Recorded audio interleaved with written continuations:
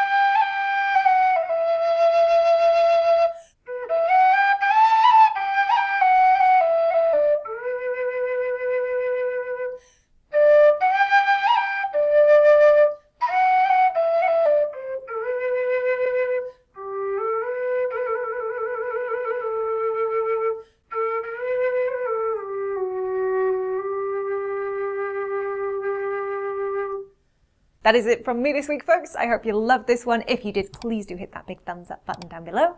Don't forget to subscribe if you haven't, so you get notifications every single time a new video comes out here on YouTube. And you'll get those notifications if you hit that little bell button down below. Don't forget to check out my review for this Lir Low D whistle, which you'll find right here, plus some other tunes I think you folks might enjoy. Thank you so much for watching. I hope you loved it. Have a great week, happy whistling, and I'll see you all again very soon. Bye!